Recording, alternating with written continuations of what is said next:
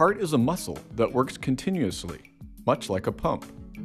Each beat of your heart is set in motion by an electrical signal from the sinoatrial node, also known as the SA node.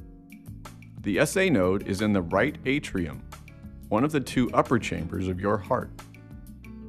The electrical signal spreads across the cells of your heart's right and left atria. This signal causes the atria to contract and pump blood through the open valves from the atria into both ventricles.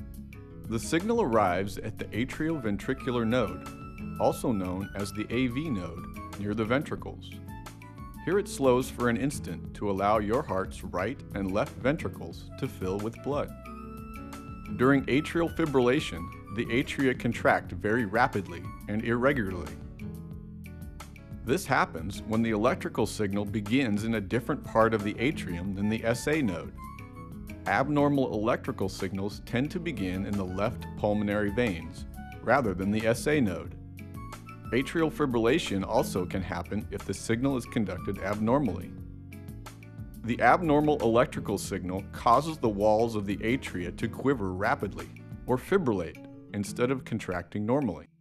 As a result, the atria don't work efficiently and don't pump all their blood into the ventricles.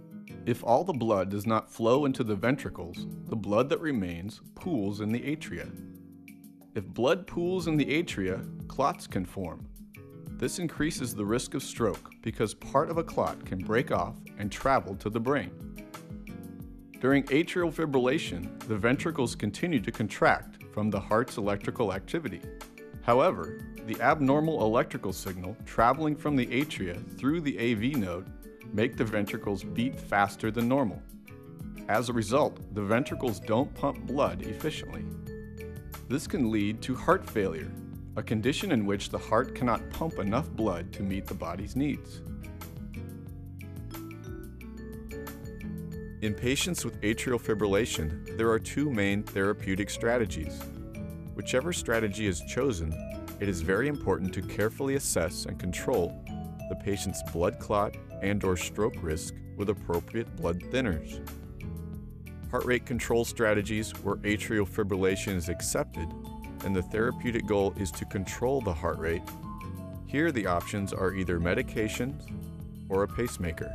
Heart rhythm control strategies to prevent atrial fibrillation and where the therapeutic goal is to maintain normal heart rhythm.